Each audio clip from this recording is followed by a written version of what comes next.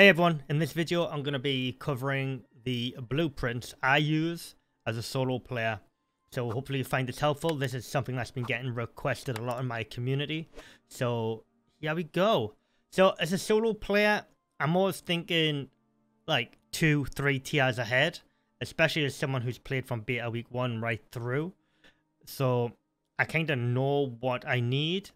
So hopefully some of these can be transferable to you if you're a solo player or you're a group player. But if you're a group player, this might vary completely some ways for you, because this is purely for a solo player's perspective and an experienced player's perspective. So let's get into it. So obviously, you automatically start with the stone pile and the wood pile. So get them out the way along with the... You want to be having the axe, the pickaxe, the stone knife, and then you want to get the bone knife. Simply the bone knife is easy to get. Once you start killing animals, it's easy to craft. And then you want to go bone sickle. Now the bone sickle is something I keep throughout the game. I actually don't go iron. I think iron's a waste of a blueprint point. I get the fire whacker primarily just for early game, just in case. You know, that can be something that can save you from having to restart your build. Campfire, obviously, for cooking, and you need somewhere to have a fire next to you to lie down, go to sleep. And, of course, your bedroll. I think I've only unlocked the fire pit once. That's probably more for an outpost these days, to be honest.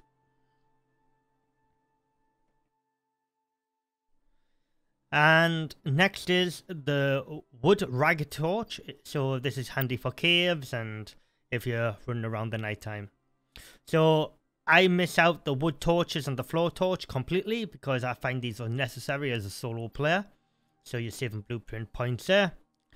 Now onto the repair hammer. This is the only repair hammer I use. I don't use any other repair hammer in the game. And I do not use the build and upgrade tool. This is many discussions I've had with viewers in my live streams and stuff like that. Why don't you use the upgrade tool? It's easier. Trust me, for the time it takes to pull down a small structure and replace it with something, it's a blueprint wasted if you ask me. But if you really want to, you can. But personally, I find it quicker just to quickly delete something and place the object down. But, you know, everybody's different. That one, if you want, unlock it, but I still think it's a waste. It's only useful if you got a massive build, in my opinion. Okay, so now onto the bow. Stone arrow and bow and arrow. That is it regarding arrows for me. I never go past bow and arrow. And I spec into the bow tree as well. So, yeah, it's pretty good. I love the bow. And there I go, basic bandage and suture kits. These are handy, especially when you're going up against harder animals, say like a bear, polar bear, or the Arctic wolves or something like that. These do become very handy. So, moving along now. I find the heat bandage useless. You know, I know some people who swear on them. Personally, I don't find them very helpful.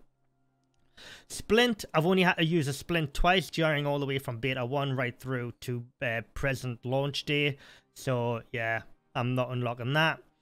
The pastes, I've used these in the past, but for the purpose of this video, I'm going to keep them locked off because I just don't find them helpful. Okay, so a small wood crate, what I generally do is just unlock this and craft 2 of them instead of using another blueprint for the medium wood crate. Oxidizer I leave locked off. It's absolutely pointless of unlocking this, as you can just put oxide in your chest piece and just feed yourself oxygen that way until we get onto another item later in the video. So now the cloth armor is now changed. You do not need to craft it. You don't need the textiles bench for this no longer. You just have to unlock it and you can craft it on your body. And so cloth armor is always a must for me. Water bombs are new, so and they're still coming soon. Don't touch them. Rope, don't touch this either. These are like for special talents, which personally I don't use. I find them a waste. Okay, so this is where a lot of new players are going to go wrong, and I still see some experienced players go wrong here.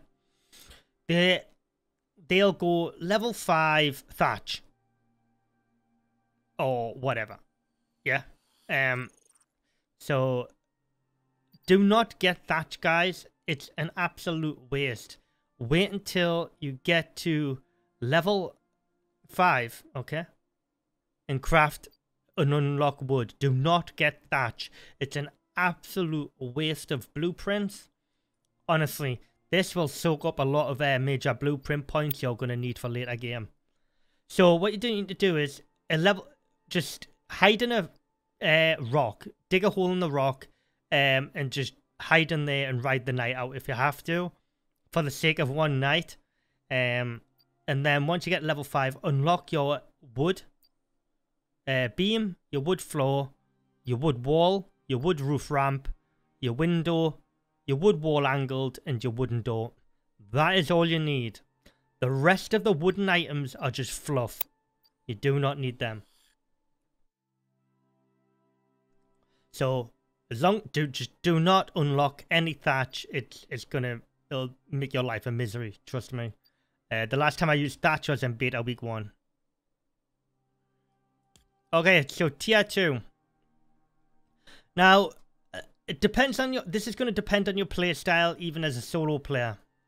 So obviously you have the crafting bench. This is the oxide dissolver. Now this is what you're going to start using for your oxygen. So you're going to need an oxygen bladder. Okay. So also a fireplace. So you'll remove the need for a campfire. Stone furnace, anvil, iron axe, pickaxe, iron knife, iron spear. Now the iron spear is very situational, so this is what I roll with just for certain missions like extermination missions, but you know, it's really dependent on your playstyle, that one. Now the icebox is just something for later down the road for harder missions, so I've got this just as a precaution. Now the shovel, you could technically go with the shovel if you want. It's only useful for the Arctic biome to remove snow off the roof, or digging up snow to put ice in your icebox, but you can easily just pick up snow manually by your hands. But you also, this is handy for removing snow off angled roofs and stuff like that. But it's, I wouldn't say it was like a hard must, but you know, if you've got a spare blueprint point going, yeah, sure.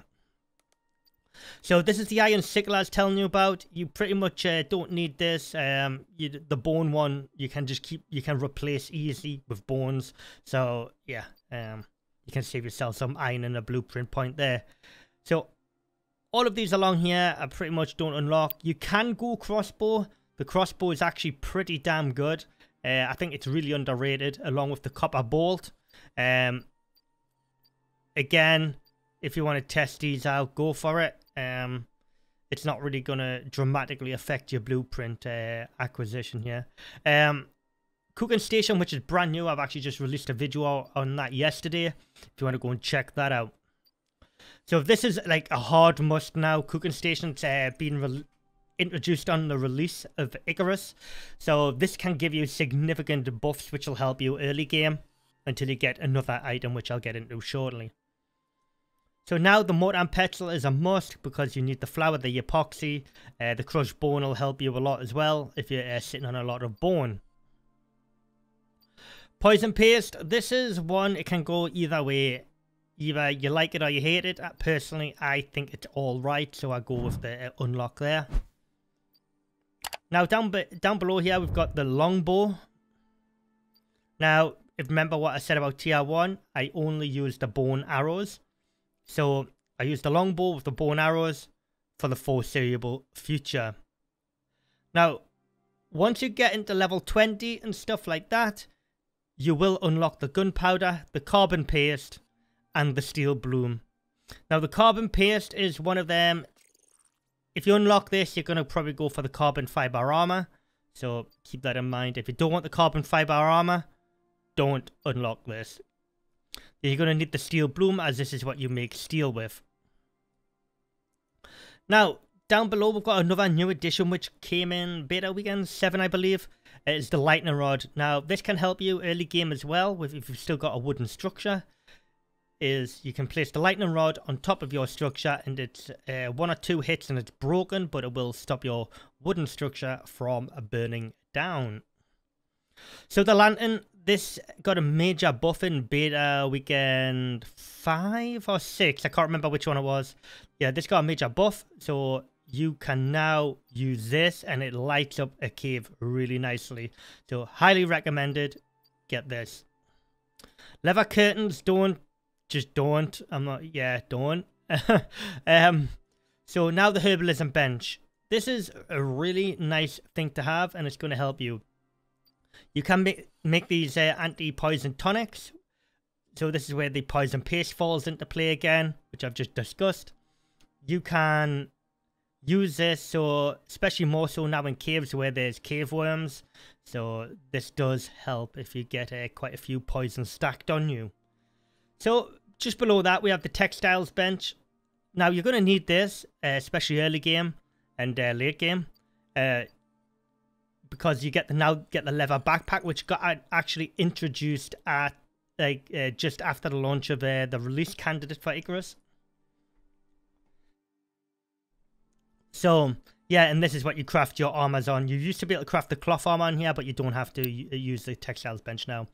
Now, I skip the leather armor. Not a fan of it. I personally, yeah, I just don't like it. I find it useless personally. So, yeah. Oh, by the way, you can actually unlock the parasitic tonics if you want, and the antibiotic. These two is kind of a 50-50, but all of these here, I don't bother with. All of these pastes here. Flatbread, don't unlock that either. It's absolutely useless. Okay, so fur armor. You are wanting to unlock this here. These are hard musts for the Arctic. 100% you need the fur armor. Okay, so ghillie suit, personally, I find it useless. I don't use it, and I have no issues playing the game without it. If you really want to, you can, but like I say, it's just like basically a tier 1 hunter set. Alright, going along now. So if you want a bit of fluff and a bit of a more shown off, you can go for the polar bear armor. This is actually really smart armor. I've got a video on it in the beacon video I done with me wearing this. Really nice set. You do get some really chunky bonuses with it, but yeah, this is kind of a 50-50 one again. You can either have it or you don't. It's not the end of the world if you don't have it. Now all the carpentry set up here, like you know, like wooden beds and stuff like that, never bothered with it. This is more for the outposts kind of thing if you want to really RP the hell out of your base. Okay. And that goes with these interiors. Yeah, the last time I used interior stuff was beta week 1. Unfortunately, because it actually does look nice, but it's a waste of blueprint points as I'm taking this from a solo player's perspective. Okay. So the masonry bench is 100% you must have. This is where you're going to start building all of your stone stuff. So these are all level 15 items, these ones. So what you want here from the masonry bench is the stone frame, the stone beam, the stone floor, the stone wall, the stone roof / ramp, and the stone half wall angled, and the reinforced door. Now, you can live without everything else here. You do not need to unlock anything else here. You can save yourself tons of blueprints points if you want to just give these a hard miss, but these are the must-have stone pieces. Okay, so scooting along to tier 3 now. So got a few additions here, so I will be honest with a few of the items which I haven't tested yet, but I think will be a big benefit. So first of all, you'll get the machining bench at tier 3 when you hit level 20, so you will unlock this. Now, I've gone with the basic wall light. This is a new addition to the release candidate for Icarus. Basically, it's a light. You could probably stay with wall torches, to be honest. It's really down to you. So I can't really give an opinion on this, but I've unlocked it because, you know, it's a light, and anything with a bigger light radius potentially is a win for me. Anyways, now with the foresight, I unlocked electronics, which I don't usually do, but I had a feel. I've been saying it since beta weekend 2 when I built the humidifier, that electronics at some point would get a hard nerf.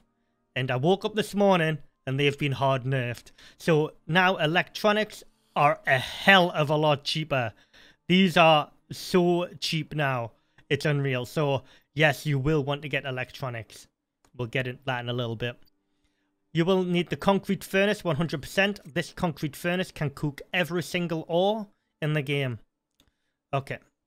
Next is canteen. You've got to unlock the canteen to get to the thermos at level 25, which you now make all of the high tier drinks in the game, which got introduced on the release of Icarus's main release. And down below we have the cement mixer. So it does what it says on the tin. It creates cement. This is pretty much guaranteed if you want some really good items, which I'll get into shortly. So in the biofuel drill, this is a hard must also, as you will need this for missions and probably getting exotics in the future. Oh, I did miss something here. I will probably unlock the fish trap when it finally gets released. And binoculars as a solo player will probably be a hard must also. So you might want to get them. Going along, you can either stick with the tier 2 pastes, or you can upgrade to the pills. The pills just are more potency. So if anything, I'd go with the antibiotic and the poison to play it safe. So I love the cooking in this game. So a hard must is kitchen bench and biofuel stove, along with bread dough to create loaves of bread, along with buried jam. These are really good items. This is a really good. These two here are very good foods. So below, what I will say about the platinum tools is they have a lot of durability on them. So if you're saving up your credits in the workshop to buy a higher tier exotics, I'd recommend focusing on getting yourself a platinum pickaxe and a platinum axe at least. The rest you don't really need. So scooting along now, the recurve bow is a hard must for a solo player. It's a really good bow, and it's yeah. It's just so nice. The rate of fire, everything on it. But like I said before, I don't go with the aluminium or the carbon arrows. I'm sticking with bone. It's always worked for me. So now that the smoking frag grenades are released, once on my main game, I will actually be unlocking the smoke grenade. So yeah, I haven't tested it, so a smoke grenade will be a hard yes for me. Now, we're moving along to the biofuel stuff. Biofuel composter is a hard must because you need it to fuel the biofuel can, which you also need it to use certain other items like the biofuel stove, because you put the biofuel can in the biofuel stove, and I've just actually noticed it's called biofuel stove now. It used to be called gas stove. So yeah, you put that in there and it fuels that so you can cook the higher tier food. So moving along now, you've got the biofuel lamp. Never used it, but I guess. But the lantern from tier 2 is probably more sufficient. So now you will need a hard yes on the oxygen tank. This is a must. If you've got the one from the exotic workshop, fair dues, but if you haven't, unlock this and it lasts a long time. Next up is the dehumidifier. Now, this used to be useful in the betas if you had the time to grind it out, along with where you were able to live in caves in the beta. Now that there's worms in the caves, I think this is a hard pass. Fire extinguisher This is only useful if you've got a massive wooden base, to be honest. So that's a hard pass. Metal oxide dissolver, don't really see the use of it personally. You know, unless you've got a big group of players who need to have the oxygen bottles and stuff need to be replenished. All right, scooting along now. Doing a hard pass on the pistol and the bolt action rifle, but the sad thing is, you can go shotgun, which is perfectly fine for short range, and it'll help you out in the short term. But you have to unlock the bolt action rifle. Do not craft this though, guys. Honestly, do not craft it. You have to unlock it to get the rifle round though. So you've got to waste a blueprint here to gain the rifle round here. But if you want to go shotgun and buckshot shell, fair dues. But pistol, the reload time on the pistol and the bolt action rifle are not worth it to craft. So moving on. So to create jam, you're going to need a glass jar, which I've just touched on further along there. You're going to need the glass workbench. So you're going to unlock this. Now, some people like the beer and the wine. Personally, I don't touch them. So I go glass workbench, glass jar. Now, this is really depending on if you want your character to be building in outposts as well. Because glass does look nice, but I find it absolutely useless if you're on a mission. Now, he has a new one. It's the hunter set. This is for hunting. I will be unlocking this myself, as it's so good just for stealthing up on animals. So, as a solo player, I'd say a hard yes for the hunter set. Now, going along, again, this is going to be depending on if you want to play an outpost or just focus on missions. The concrete set, which you unlock at level 25, is 50-50. Personally, I don't touch concrete, but again, it's very dependent on you and what you plan on doing in outposts. But bear in mind, this will severely affect your blueprints. So I completely skipped aluminium. I actually done a very early video on this when I first got to check it out in the early betas. It looks okay, but it's not very useful. Okay. Moving along to tier 4. Now, tier 4 is a harder one to explain as it's new to everybody. So you're going to get the fabricator. Now, I'm just going to go by what I'm personally going to do with tier 4. Is I'm going to go flashlight. I'm going to be bypassing the... Then again, I will probably do the pickaxe and the axe and the combat knife. But after that, I'm going to be going straight for hunting rifle. Remember, this is the rifle you want. Do not craft the bolt action rifle, guys. It's not worth it. Seriously, it's not worth your time. I'm going to go compound bow, but remaining with the bow and arrow. Then we've got the composite chest piece. Probably not going to do it unless the very end missions are ridiculously hard and I feel like it's warranted. So what we're going to go to next is yes for the portable beacon, radar and extractor. These are 3 hard yeses. I've got a video on the portable beacon from beta weekend 4, I believe it was. You're going to need the radar just to open up the map along with the extractor. This is for getting exotics out of the ground.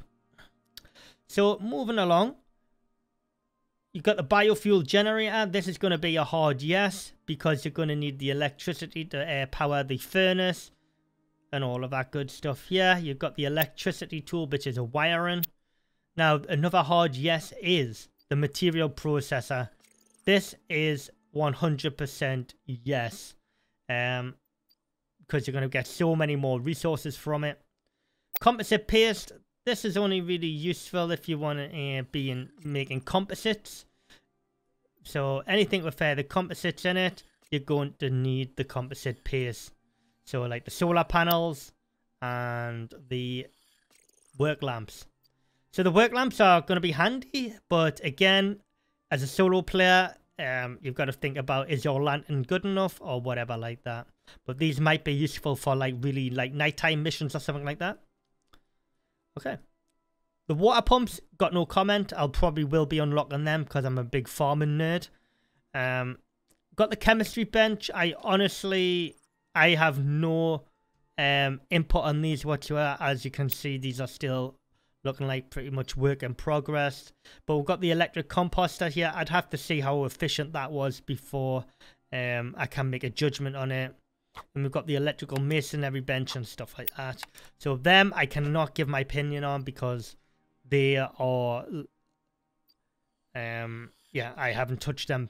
But I will probably be unlocking anything to do with workbenches like that. I will be unlocking. But yeah, we've got the refrigerator here. I probably will get that in the future.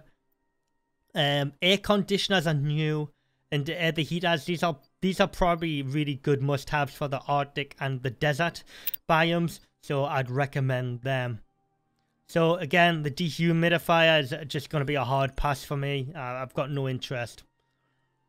So that is how I approach the blueprints and how I personally go about things as a solo player. I put a lot of thinking into these. There's a lot of stuff I miss out which might actually benefit me, but in the long run, this is what's served me well through 7 betas, and it seems to be serving me well so far. Anyways, if you found this helpful, guys, make sure you leave a like on the video, subscribe to the channel, and yeah, I'll see you all in the next video. One last thing, I will leave a link in the pinned comment to IcarusBuild.app. It's a fantastic website. You can map out your talents right there on that website without it impacting on your game. And you can check everything, and it's updated to all the latest stuff, I believe. So you can go and check out all your builds and talents there before you even consider wasting any points in game. Thanks for watching, guys. As always, see you in the next video.